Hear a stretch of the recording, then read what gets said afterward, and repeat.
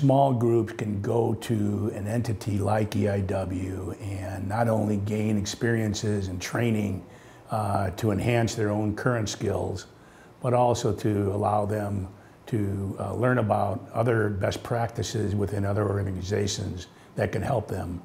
And this especially takes place when you look at the amount of time and effort that small business can place into their jobs as well as outside activities.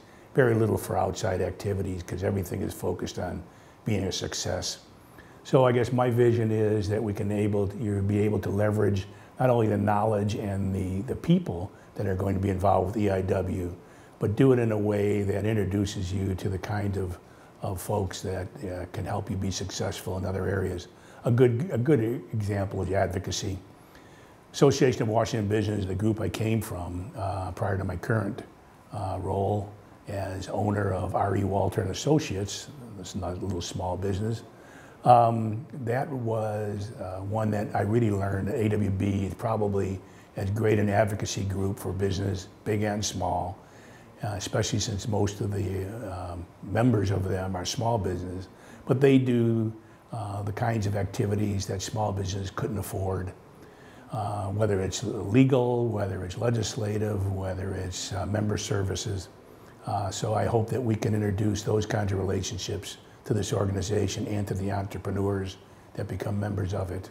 I hope the entrepreneurial initiative for Washington is a platform where people that may have ideas but don't know where to go can go to EIW, discover a place that assists them, not just in forming a company, because that's really the easy part. In entity formation, it's really to grow that company.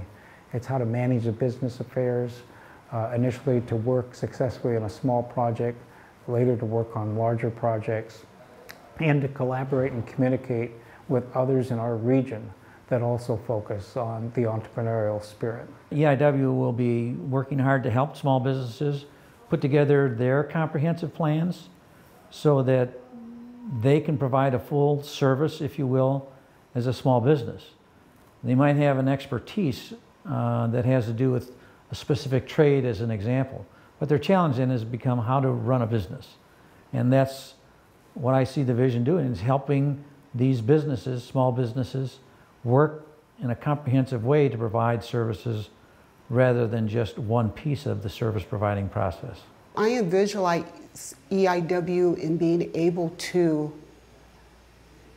mentor a small business entrepreneur, to be able to give them direction in how to grow their business, how to be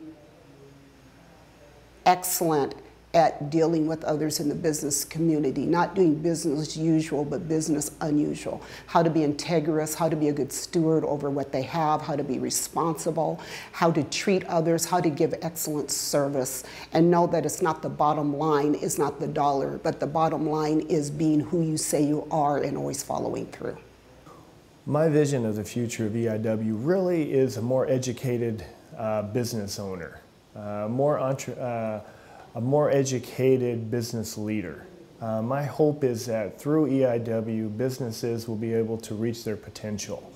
They will be able to take this knowledge that has been provided to them and be able to use that to harness and grow their businesses and be able to be a catalyst for other businesses and be able to give back to those businesses that have supported them. So my hope and my vision and future is we're going to create some million-dollar businesses, and we're going to create thousands of jobs through the membership and the tremendous effort of our advisory board and sponsors over the next 10 years. That's what the future of EIW is, in my words.